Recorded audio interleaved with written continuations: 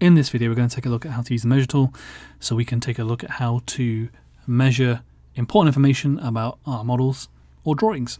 So first of all, let's go over to the measure tool, and it is found under the Edit Objects part of the Design tab. So let's click into it.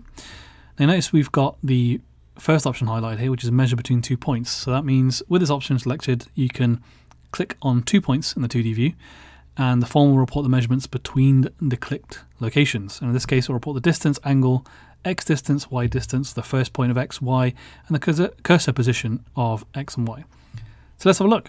So if I click over here, you'll notice I've got a cursor that is in measure mode. So I can click here, and I can click here with my snapping options on, and it will tell me the distance between the 2 points that I've clicked. In this case, from where I clicked over here and where I clicked over here, I've got 4.7733 inches, the angle of 44.85 degrees, an x distance of 3.3841, a y distance of 3.3664, the first x point and the y point.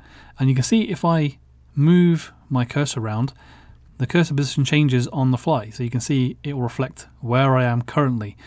So if I put my cursor, for example, on the left hand side here and then move it across to the right hand side, you can see it updates it in the form along with the distance, angle, x distance, y distance in the form as well.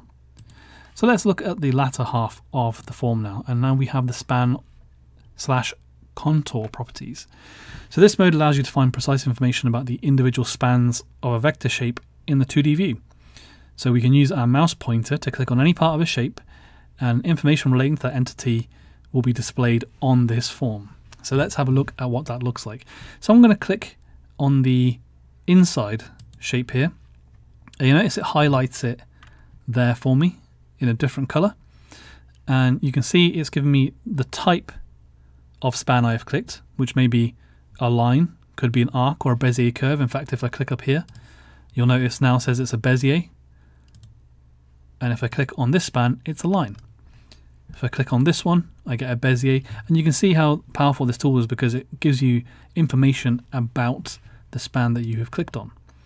It's given me a length, so 4.3353 inches, a start point of x, and a y start point along with their end points as well.